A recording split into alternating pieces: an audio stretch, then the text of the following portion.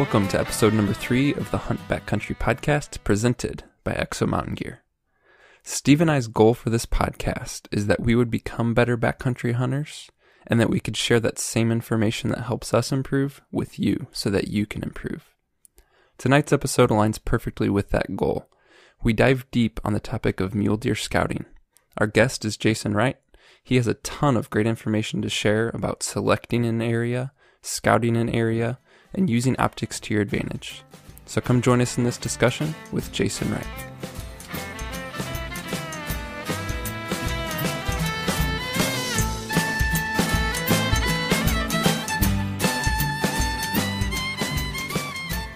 Well, Jason Wright, welcome to the Hunt Backcountry podcast. Hey, how's it going? Good. Good to be here. Good. And we got Steve on the line as well. What's up, Steve? Not much, man. Just looking forward to picking Jason's brain a little bit. Yeah, let's do it. Let's dive right in. So Jason is a muley slayer, even if you won't admit it. He has some great deer and I'm sure some knowledge to share with us. So let's set the stage a little bit. Last week we actually talked with Lenny a little bit about some mule deer scouting, things like that, just in terms of terrain. But let's just kind of start from square one, Jason. If you were, midsummer, prior to actually getting boots on the ground, when you're evaluating an area or a unit, where do you start? What things are you looking for mule deer? Oh, well, I guess first of all, I would hope by midsummer you have it narrowed down to a type of area you're gonna hunt. Like as we speak, I have Google Earth pulled up, and I'm got a couple thumbtacks I'm looking at real closely for a high country scouting trip this weekend. So, but I would think you'd have an area kind of pinned down as far as, are you going to go hunt some remote desert stuff or high country stuff? And, from there, for me, it's Google Earth and like idahotrails.gov or whatever website shows the roads and shows the access points. And I actually had a little series of small circles that I knew what the mileages were for each one of them. Like an inch diameter circle was a 3 mile area with no roads, and I put those circles on there and try to figure out areas where there's very limited access, and then turn to Google Earth and start looking in real close and looking for specific things that look bucky to me. And that's kind of the start of it all. So your primary thing is looking for areas that are roadless, limited access. Well, yeah, and or if it's an area that doesn't have a general rifle hunt or something where the deer have a chance to get old is the main thing. And genetics in that area is it also depends on if you're trophy hunting or if you're just looking for a good quality experience. I know guys that won't step foot in an area if there's not 190 potential. If they know they're going to go there and they're only going to find $170, they're like, I'll look somewhere else. But for me, I'm a trophy hunter, but I also want just a good experience. So if there's a ton of $170, I'm down. I'm not going to pass it up because there's not this amazing trophy potential. Mm-hmm. But kind of lost my train of thought there. Yeah. So when you're looking in those areas, you're drawing those, areas where you can kind of get in away from pressure. Hopefully you're looking at Google Earth. Do you look at, especially with like elk, people will say, we'll get in Google Earth. You have to know the needs of the animal. It's like food, water, cover. Do you go through that? Is food, water, cover something in your mind for mule deer as well? If so, or if not, you also mentioned areas that look bucky. Can you describe that? What are you trying to pull apart there? Well, definitely food, water, cover. Sometimes on Google Earth, it's hard to tell what vegetation you're looking at. I've looked at some places that they look nice and green. You're like, oh, that's going to be good. And then you get there and you're like, what was I looking at? Because this looks desolate and horrible. So as far as bucky, I'm looking for windy ridges with bedding areas, a little bench where they can perch up on. That's wind to me is huge. Me and Steve were talking about this a while back. Like, is there a common denominator for a good high country deer spot? And for me, I think a lot of times it's these windy midday bedding areas where, sure, there's feed all around. The high country is always lush, and there's usually water in Idaho, water everywhere. But the thing that makes a good spot in a lot of these places is if they have a good spot to bed where they feel secure and they have cover and wind in their face, keeping the mosquitoes off them. It seems to be huge. It's not the only thing, but it's, in most of my favorite spots, that's pretty key. Yeah. Do you think wind has to do, in addition with the bugs, which is, definitely legit, do you think that has to do with that security factor, that they can have that wind and rely on their nose? Yeah, you'd think it would, but I mean, most of the time these are midday bedding spots, and the thermals are coming uphill, and they're always, a lot of times, or most of the time, they're bedded facing downhill. So yeah, they got their eyes and their nose in that direction. They're completely vulnerable from the top. So it's, maybe they think they're secure, but we're going to creep down on top and put an arrow in them if we can. Yeah, that's where their weakness is. That's typically how you see those good hunts play out. That's for sure. That's how it all plays out in our heads every time. Whether or not it actually happens is the great variable. Yeah. So I guess back to what you were originally saying, what am I looking for in these areas? Yeah, roadless is key for just hoping that you can get an older age class deer. There's a lot of places in Idaho that are just horribly overhunted, and if you get a 4-year-old deer, that's an old buck, and there's other places that are a little more off the radar that you might get a 5, 6, 7-year-old deer, and to me that's what you're looking for. Like there's a buck that is on that wide one that you were stalking from below, Steve, that the arrow deflected, and like that was an old deer. He wasn't genetically amazing, but he was 30 inches wide, and he had a massive body, and he's mature and old and fun to hunt. And that's, to say you took out this awesome old buck that's eluded dozens of other hunters, that's kind of what we're all after. I mean, if he scores, great, awesome, but if not, it's still hell of an accomplishment. Yeah. So if you're looking at something like hunt statistics in terms of number of hunters and things like that, you'd be willing to give up a success rate if it means that there's less pressure.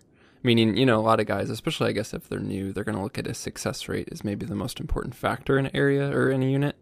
But you would tend to prioritize less pressure, even if it means that, fewer guys bring something home.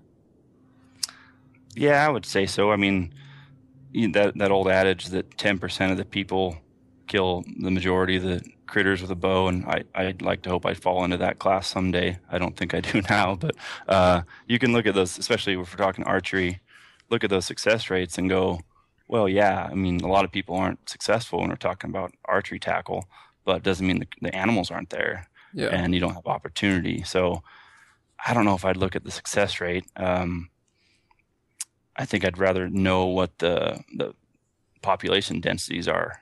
They don't seem, like buck to doe ratios would be great to know. Yeah. I'd put more weight on that than success rates. Yeah. What was that, the buck rate for the Wyoming hunt last year? Wasn't it like 40 to 1 or 40 to 100? Something like that? I don't remember. Based on what we saw, I mean, man, yeah, there's a pile of bucks there. Yeah. Compared to ours at like 12 or 15. Yeah, ours is pretty rough. I think the most popular unit in Idaho as far as hunter density is Unit 39, and I think their objective is 12 to 100.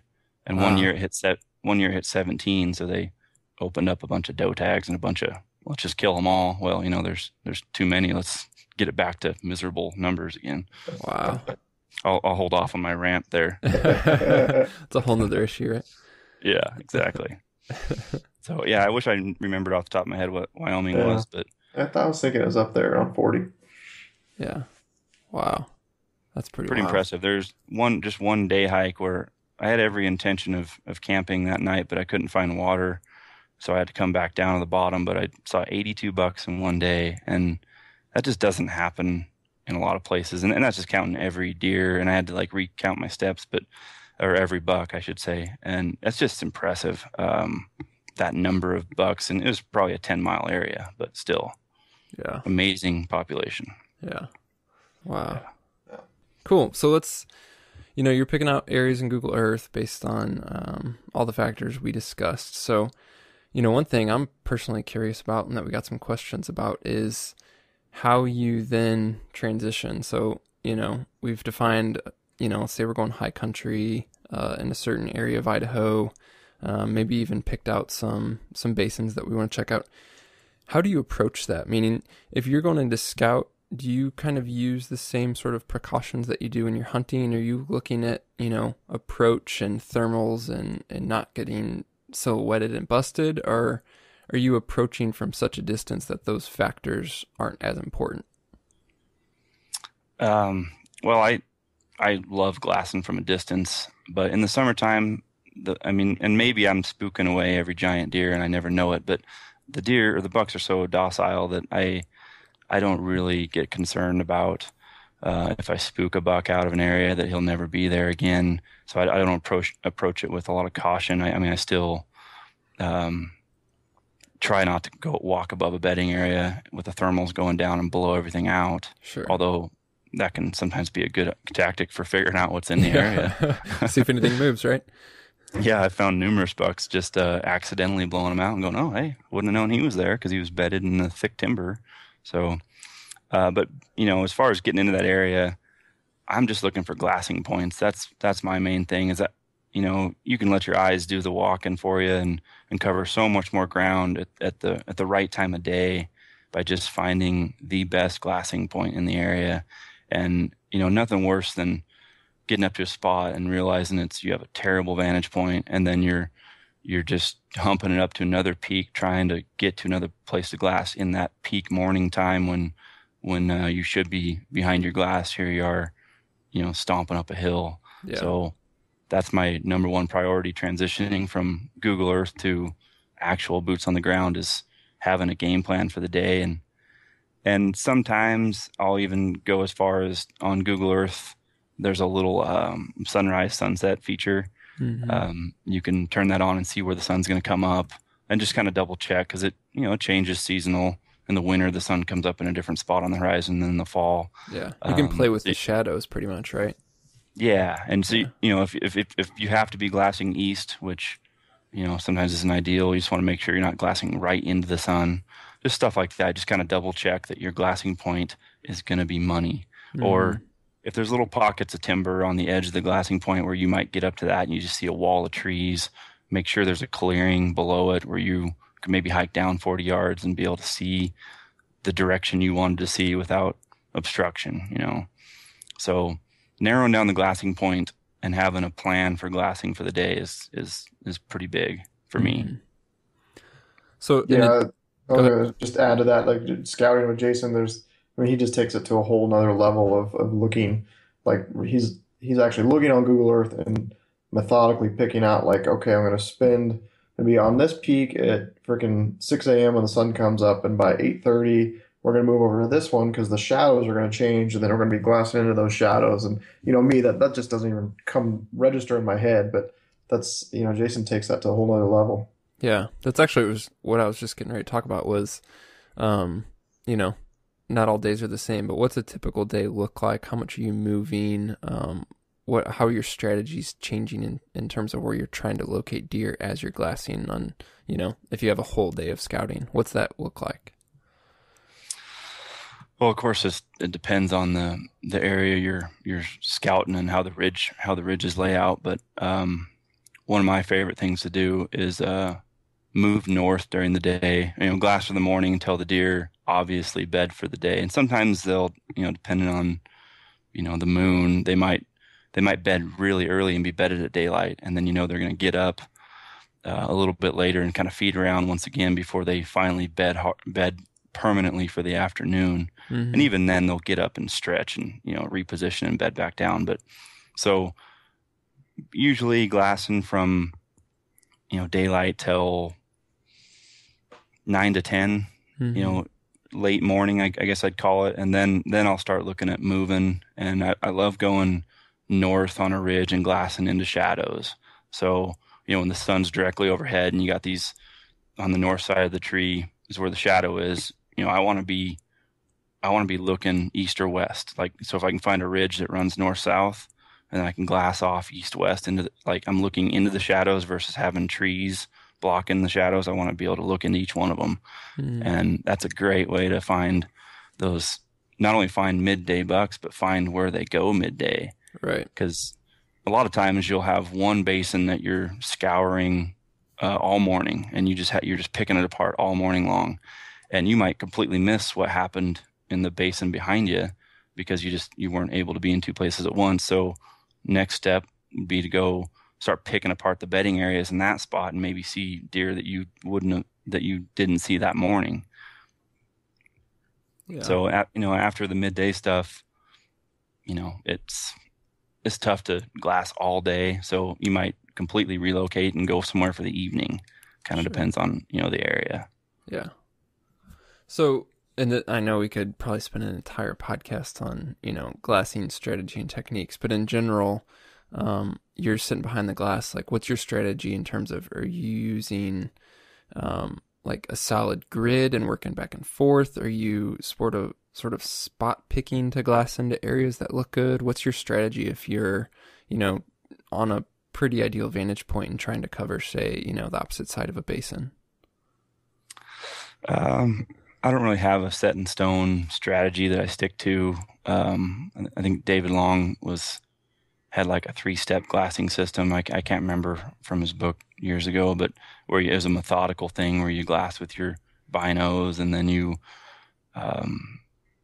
pick out the intermediate stuff with your spot and scope, and then you really start gridding the hillside with your spot and scope and zooming in and looking in the shadows, looking for a tip of an antler or an ear flicker. I've tried to do stuff like that, and I just end up being more random. And the first thing I do in the morning is obviously binos. You're catching deer on the move, and you don't need to be nestled in behind your spot and scope quite yet. Sometimes I'll tripod up the binos just for steady.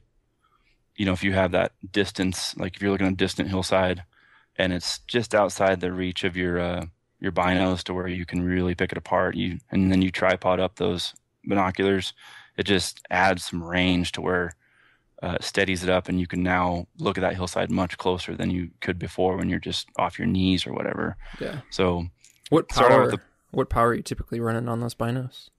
10 power. I used to be a 12 power guy, but they're just, you have to rest them on your knees and a little shaky. So I'm 10 by 42 Vortex right now. I kind of wish I had the 10 by 50s, just a little bit more light, and they're not that much bulkier. But 10 power is pretty solid for big open country glassing. Sure. So, and Steve, do you have a set plan as how you glass, or you just? No, I'm about as random as it gets. I think you do a better job. You definitely always spot more deer when we're glassing together. You just let them though, Steve, right? You're just he'll pick out the good ones. I'm just lazy. I just sit there and drink my coffee and wait for Jason to tell me, oh, there's a buck. Where's it at, Jason? How do I get there? Will you see that rock? Go down. Okay. That's like a story that's played over and over.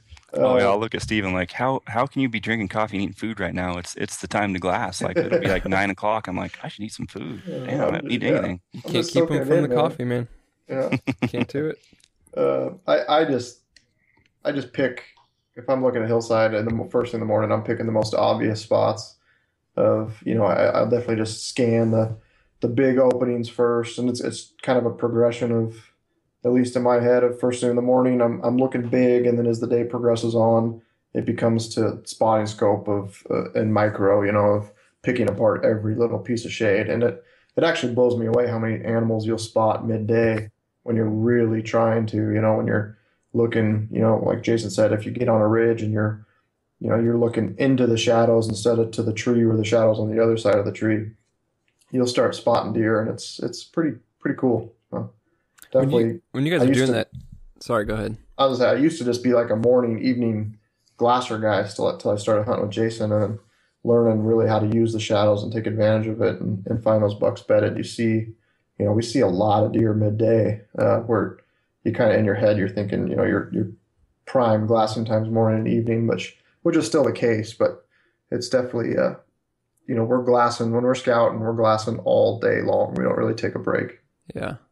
Yeah, I'm curious about that. I mean, when you're doing that midday glassing, not just looking at the open areas, not just looking for, buck on the feet movement, but you're talking about in the shadows or bedded. Do you guys find that most of the time, or at least some of the time, significantly, that you're finding deer by picking up those little twitches, those little pieces of antler? Or are you actually getting in the shadows and seeing larger sections of deer? Like if you were to tell somebody what to look for in those shadows, what are you looking to pick up?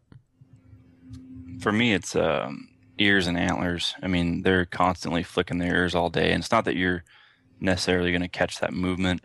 A lot of times I'm looking for, the silhouette of antlers in the shadows. Like you just see that structure of a 4-point mainframe, or I'm usually looking for antlers. Occasionally you'll see a white nose, but that's not scouting, that's more when you're hunting them, when they turn fall colors. In the summertime, they don't have that prominent white muzzle. But yeah, so for me, it's mainly horns, occasional ear flicker, I guess. Yeah, I don't know. I catch movement. It's like I'm terrible at glassing in some respects because I have too much of a. I like try to look at too much at once instead. Well, of you're just all picking hopped up apart. on coffee too, though. Yeah. So Backcountry Coffee Drinkers Alliance, man. We're starting this. I do catch movement really well. So I'll oftentimes be looking at something and catch a flicker off the corner of the spotting scope and go back to it, and sure enough, sometimes that's a deer. So yeah. What really taught me how to glass in the shadows was early on. I can't remember if I was bow hunting at this time. I don't think I was, but I'd kind of got the high country mule deer bug, and I was actually in a buddy of mine's spot. He had drew a tag, and he's like, "Well, here's this great spot. You can hunt it if you want. I'd rather have someone hunting there and tell me what's going on, if anyone's in there, if there are any bucks." And so it was one of those deals where the opening day was on a Monday, so I had the whole weekend to scout, and I found this just a nice 5, or use 5 on both sides, just had an extra on the back fork on both sides, and nothing special, 24-inch buck, but I would have been just tickled to get him. And it was a rifle hunt, and I found him in the morning, and I just sat there on that peak all day long, did not move a muscle, just watched him all day. And I was trying to study him and see what his daily routine, thinking, I was treating it like I was bow hunting him, when really I have a rifle, and it should have been pretty easy. But I wanted to know what time in the morning he went to his bed, and then if he got up and went to water midday. I just wanted to know his every move. And I was amazed how difficult it was to keep tabs on him throughout the day. He'd go in a little pocket of brush, and I'd be like, okay, well, I know he's there. And so I'd kind of glass and look around elsewhere, and then I'd go back and try to find him, and he'd got up and moved while I wasn't looking, and he'd be like 30 yards away in another shadow. And it was just, to me, it really, and the more I picked apart that hillside, there's like 4 other bucks on the hillside I didn't even know about because I was so focused on him. But since I was forced to sit there and just pound that hillside all day, I was like, man, I need to spend more time just nestled in behind this spot and scope. And it was like a Wind River, $300 spot and scope, and I still just had my eye buried in it all day long. And that I learned a lot. That I never did end up getting that deer. He gave me the slip opening day, but I still learned a lot about how to glass and how to keep tabs on something all day long. Yeah. So that brings up a really good point. This is getting into hunting technique, but it's definitely related. I would imagine that as much scouting as you do, as much time as you spend behind the glass, and like you said, it's a skill you develop. Do you use those same qualities when you spot a buck during hunting season that you want to go after? So how much are you picking apart his surroundings and his areas to look for other deer that might, blow the stalk for you, to look at approach routes and things of that nature? So how much does that glassing technique pay off when season opens for you, and how do you use it? Well, I mean, I guess, if you spot a buck during hunting season that you want to hunt, and let's say it's first thing in the morning, yeah, you're studying the whole time how many bucks are with him. Always look for the stupid 2 points because they seem to be the ones that they always bust you, or they always, they bet out in some stupid opening, and you're like, what are you doing, But, yeah, you always try to plan your stalk, and I think I pay attention more to the bucks than I do landmarks, and I really should be like, sometimes I'll like, oh, I'll just get to that tree and he'll be right below it, and then you get over there and it looks completely different. Yeah. We've all done that, but yeah, I think you're just making notes that whole morning, trying to plan your stock for when they finally do make their afternoon bed and become vulnerable. Mm-hmm. Good deal. So, I mean, this has been such good information for you guys who are interested in muley hunting. And Jason, despite what you say, I mean, you've got a lot to cover on the topic and some excellent experience to back it up. But what would you say is like one weakness you have right now as a hunter? And then what are you doing to improve upon that? Ooh, right now it's kind of a little bit of nerves, I guess, is probably my biggest weakness, is the anxiety a little bit. I've been struggling with target panic and not shooting my best. I used to be, when I first started hunting and hanging out with Steve and got my first elite, an 80-pound Z28, I was confident out to 80 and just had this arrogance of my shooting ability. And here lately, it's, I probably wouldn't shoot past 60, or I know I wouldn't shoot. I'd probably 50 is probably my effective range, and I wish, so shooting stuff mixed with it, just when you have a team effort and you're trying to film a hunt and you're the shooter, and there's definitely I get a little rattled sometimes, and on the pressure of you get one chance at it, and when that buck stands up after waiting all day, and you got to make sure that everyone in the group is counting on you to run an arrow through both lungs and make it happen. So that's probably my biggest thing, is getting anxious, getting a little rattled. I mean, I've killed 3 bucks with a bow that I've missed on the first shot. Just flew an arrow right over top of them, and then got a second shot and just laced them all. So yeah, I think it's just nerves for me. That's probably my biggest thing I need to overcome. Yeah. So what, is there anything, I mean, obviously nerves is something somewhat intangible, but how are you trying to change that? Is it, I mean, I think that one thing because I've in different ways I've experienced the same thing, and one thing that helped me is, sort of kooky as it sounds, is like just visualizing it, like almost like you got to see it happen to be confident that it's going to happen, to then sort of take that anxiety away about what if this doesn't happen, what if I blow it. So is it something like visualization? I mean, with the shooting, is it just putting more arrows down range? Is it a change in equipment? When it comes to the target panic, how are you handling that? Well, I'm trying to shoot as much as I can. I've been using the back tension. Just that definitely helps for me. The more I can use that and just hold pin on the dot and just slowly, rock it back until it goes off, that definitely helps with my, punching the trigger and getting a little jumpy. Other than that, I need to just get that kind of arrogance back in my shooting ability. I used to love to go to the Boise range, and I'd see people watching me shoot and going, I could hear them going, look where that guy's hitting, stacking a bunch of arrows in the orange dot down at 60, and just feeling like, cocky about it. I just need to get that back, and however that happens, I'm not sure. You need the swagger, man. Bring back the swagger. Yeah, maybe bust out the 80-pound Z and start shooting that again. Cool. What other topics? Do you have any other questions, Steve? What do you got, Jason? Oh, I was gonna say, well, you guys, let's talk about weaknesses. You're throwing it on me. Let's hear some of your guys'. What's something a weakness that you want to improve on, or am I putting you on the spot? Oh, Mark, you're up.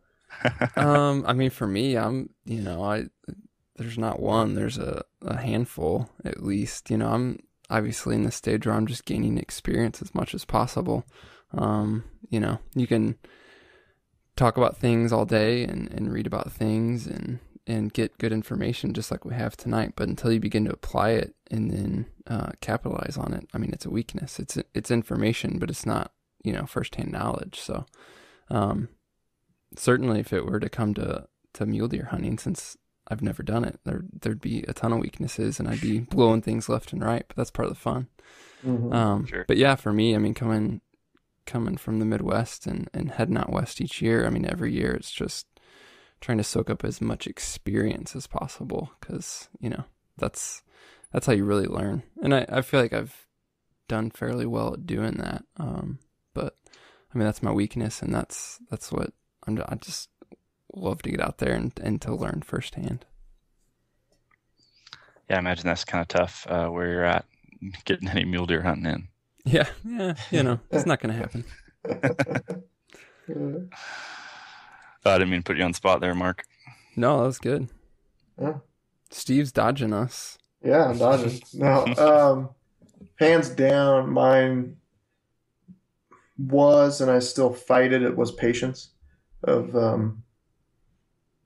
just patience, plain and simple. Just not wanting to go, and realizing that just slowing down and letting things materialize in front of you. That's been my biggest struggle, and I'm just kind of a naturally a little ADD personality, just always doing something. So it's hard. I actually enjoy elk hunting more, but the last I don't know, 5-6 years we've got into high country bucks. It's harder for me to hunt bucks, and I actually don't enjoy that as much during the process, but it's kind of afterwards I look back that I really enjoy the hunt. And it's that mule deer is such that chess game of, you move, you're the first to move because you're going to get to a glassing point, and then it's the buck's move of he's going to do what he does, and all you can do is sit there and watch, which is like painful for me because I want to just figure out how to go kill that deer right then and there. But that was my weaknesses early on as a bow hunter, was I would have tried, I would have seen that deer, and for some reason I had it in my head that deer moved like miles and miles and miles, and during a migration hunt they do, but in that early season those bucks aren't going to leave those basins. You're going to find them. If we scout them in July, I'd say 75-80% of the time, again, we'll find them August 30th come opening day. Yeah, they're not going far, so it was having that realization that there's not this hurry. I don't have to go kill that buck right then, and just being patient and waiting it out, waiting for. That's probably one of Jason's greatest strengths from outside looking in is, he'll park his ass on a peak that's a good glassing thing for days on end. Especially if he's got a big buck located, he'll just sit there and wait, and I'm going stir crazy. So it's definitely my biggest weakness was patience, and I fight it constantly. It's not something that it comes naturally to me. Yeah, it seems like, obviously with elk, you can try and make something happen. You can move, you can call, you can do all kinds of things. But with mule deer, sometimes you have to let that mule deer give you the opportunity, and you can't, sometimes there's nothing you can do. You have to put in the time. You have to wait for him to make a move, to make a mistake, to shift positions. So yeah, I would see that patience would be exceptionally important with mule deer hunting. And that's exactly right. That Lenny was the one that, as far as pointing that out and going, hey, I'm just going to get close and let the deer make the mistake. And that's just such a good game plan. It's pretty easy to get within 100 yards of a group of bedded bucks if you have the right cover and terrain to get there. But and then if you just sit there and wait, if you have the patience to, sit 4 or 5 hours until they decide to get up and feed, then, let them make the mistake and game over, Yeah, that's huge. That's something when I first started bow hunting, waiting 30 minutes for something to happen would have been unheard of. And I can think of Big Red last year in Wyoming. Jason and I got down in there at what time did we get down? Probably 11 noon, something like that. The thermals had switched pretty quick. Yeah. Then he finally got up, and it was 6:37. Yeah, we sat down there the majority of the day, it felt like. Yeah, it was a good probably 6 hours of sitting in one freaking spot within 100 yards of that buck waiting for something to happen, and wow. an entire day, and we got freaking close to making that happen. But yeah. So what is that thing? Obviously, if what's that go now factor of you're within 100, You're trying to be patient. How do you know when the moment's right? Obviously a lot of times it is, they're standing up, they're repositioning, but what other things are you looking for to give you the green light and go and make a move? Is it usually just a positional thing, the deer's moving positions? You're obviously predicting or trying to predict what they're going to do once they get up out of their bed. And like in the Big Red example, we had seen another buck, Big Gray, bed in the same exact spot the day before. And when he came out, he went straight side hill towards the spring. And so we were like, okay, he's in the same bed. He's probably going to do exactly what that older mature deer did. He's going to come right to the same spring. So we just got ourselves right to where we figured he was going to come. And we sat there for whatever it was, 6 hours.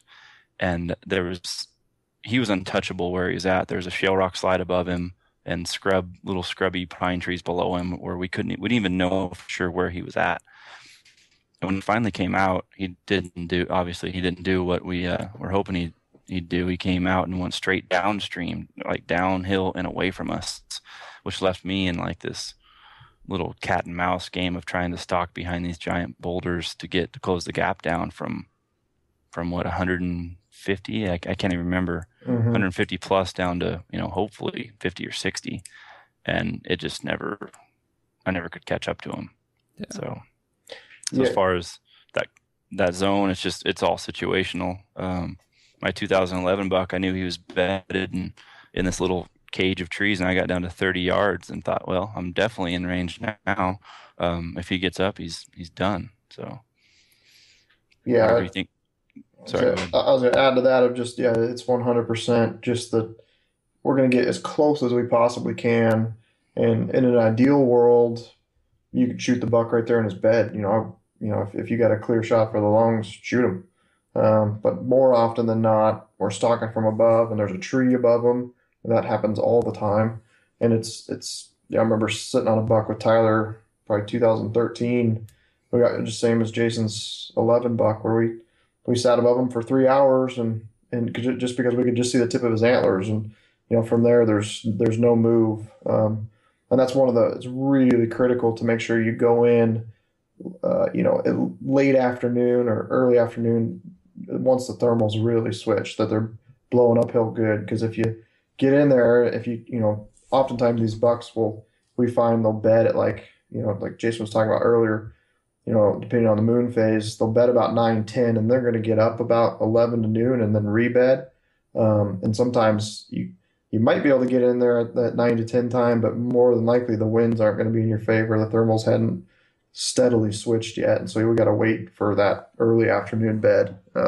We just sit there and wait for something to happen. And you can't really, if you push it, you're going to screw yourself.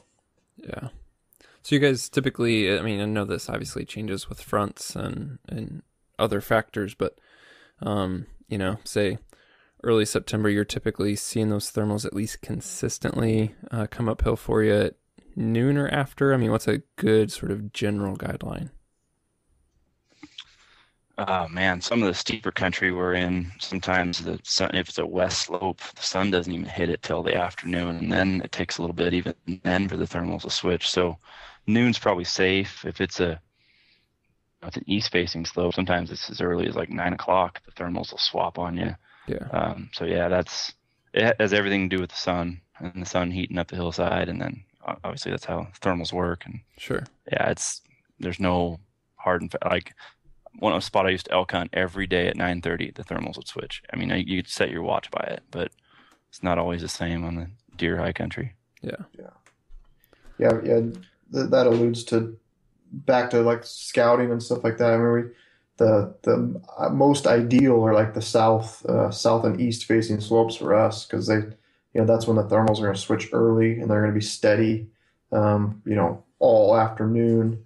And then you're gonna have a good opportunity to get in there at that first bedding point, and then anything that's kind of that's going to be north and or west facing. The good thing is you'll be able to hunt pretty late in the evening. The thermals probably won't start dropping down until pretty late. So it's always something to kind of keep in the back of your head. Yeah. And going back to scouting and the original topic, I guess. That's something I'm, because all the high country stuff that we look at, it's like covered in what I call buck pasture. I mean, there's feed everywhere, and you could see deer any spot around there. And so you're really looking for bedding areas and trying to figure out, okay, if they are here, if they're on the east hillside, that hillside's going to get hit sun. The sun's going to hit it first, and they're going to get hot, and they're going to bump around to the west side, and they're probably going to bed up there on the west side. And then in the afternoon, it gets hot. They might bump back over to the east side and get out of the sun. So, I mean, you really are trying to plan where you think they're going to call it an afternoon, and where you can stalk the easiest. I love west slopes because not only do you have the thermals in the afternoon, but you got the prevailing wind too, usually coming west to east. So, I mean, it's pretty safe to sit there even at 30 yards and never even worry about the wind because you got strong thermals and a gusty prevailing wind. Awesome. Well, that's great information. I feel like we've at least set up a good game plan on how to get into hunting season. And, obviously we touched on hunting tactics and there's a lot more we could cover, but we'll save that for another episode. So Jason, thank you so much for, not only taking the time, but being willing to share this information with us. Yeah, no problem. I don't know how helpful it was, but there's probably something in there, I guess. Oh, there's some gold. There's some gold. Good. All right. Well, you have a good night. Hey, you too. It was fun, guys. All right, thanks, man. Bye. All right. Thank you for listening to the Hunt Back Country Podcast.